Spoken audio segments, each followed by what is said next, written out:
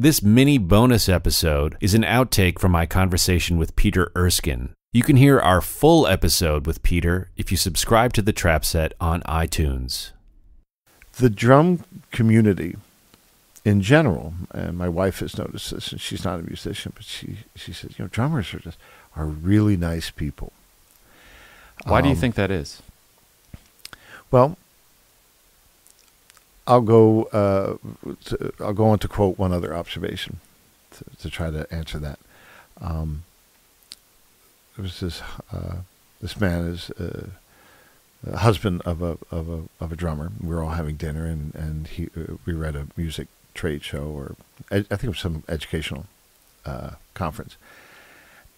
And he remarked, he said, "I've never seen a group of professionals who are in competition with one another, who are so willing to share their trade secrets, their ideas, what it is that makes them successful." He said, "Everyone's completely open, and no one tries to hide."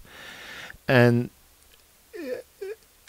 if we go back, what is jazz? And when I say what is jazz, I'm not excluding rock. I mean, rock, pop, all that comes from jazz. Sure. The drum set is a jazz instrument. And jazz comes, it's call and response, but it's storytelling. And if we trace it back to its African roots, it's all about the story being relayed from one generation to the next. So we're not only paying it forward because we've all received that. It's just built into the nature of the music. So I think it's in the DNA of people who enter in and become part of the stream of the music, that you share what you know. And if you don't, you're a dick. Right. So what you're saying is saxophone players are dicks. No. On the contrary, I was only focusing on drummers, but jazz musicians are very sharing. Do saxophone players share as much as drummers? Well, the ones I know, yeah, they all have. I think trumpet players do too. There's joy in sharing.